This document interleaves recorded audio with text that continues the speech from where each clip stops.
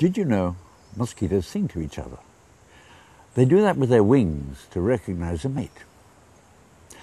I'm Bob Killick-Kendrick, and I'm a parasitologist, and I'm your host for this 5th episode of What's Biting My Dog?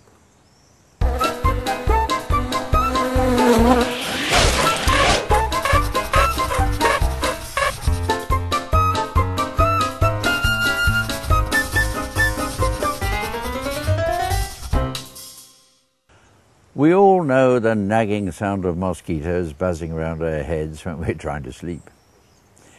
Mosquitoes feed on nectar, but the female also needs blood to develop her eggs. And because of this blood-sucking habit, mosquitoes are by far the most deadly vectors of disease known to man.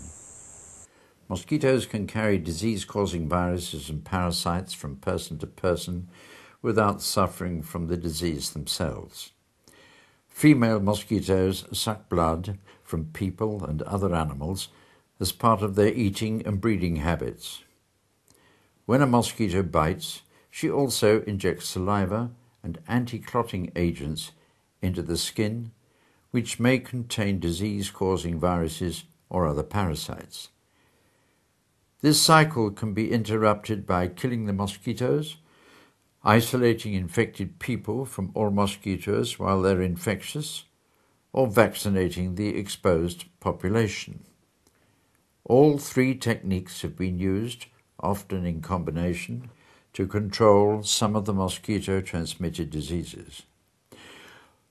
Although in many countries mosquitoes are mostly an annoying nuisance, they're estimated to transmit disease to more than 700 million people annually in Africa, South America, Central America, Mexico, and much of Asia, with millions of resulting deaths. The most well-known and devastating disease transmitted by mosquitoes is no doubt malaria, with more than 5 million deaths per year.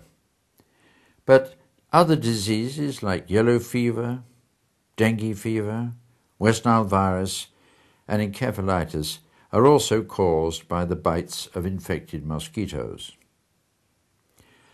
Dogs can also be infected by the bites of mosquitoes. The most commonly known one is infection by the heartworm parasite. This infection can be treated by a veterinarian if diagnosed in time. Ask your veterinarian about more information on mosquito-borne diseases of dogs. Protect yourself from mosquito bites with a good repellent. And if you can, sleep under a mosquito net. And avoid places where mosquitoes are really active, especially at dusk and dawn. Don't forget your dog.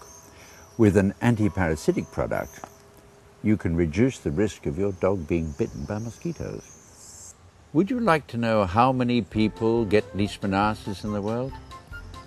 We'll be talking about that in the next episode of What's Biting My Dog?